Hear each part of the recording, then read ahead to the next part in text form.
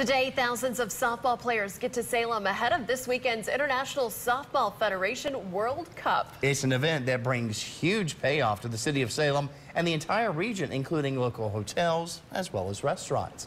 WSLS 10's Aaron Brookshire joins us live to explain what makes this event so much different. Aaron, good morning. Good morning. Yeah, typically when tournaments like this are in our area, they're for high school or college sports, meaning that 3 or 4 teammates will be bunked together in each hotel room. But with adult leagues like this, each teammate typically gets their own room. 97 teams are participating this week, which means as many as 8,000 hotel room nights will be booked throughout the weekend.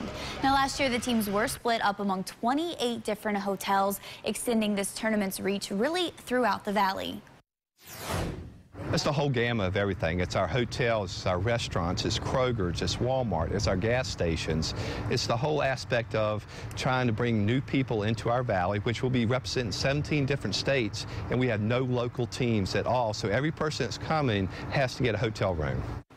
Now, the game's in between 6 and 7 p.m. each night, meaning these adult softball players also have plenty of time to go out to dinner. And as adults, they're willing to spend a little more than the youth leagues, enjoying finer dining in downtown Roanoke and across the region.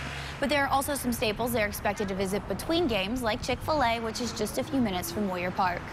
Our marketing director has a calendar that she maintains in the office, and it stays full of local events. And we're very thankful for that because our local leaders work hard to bring these events here.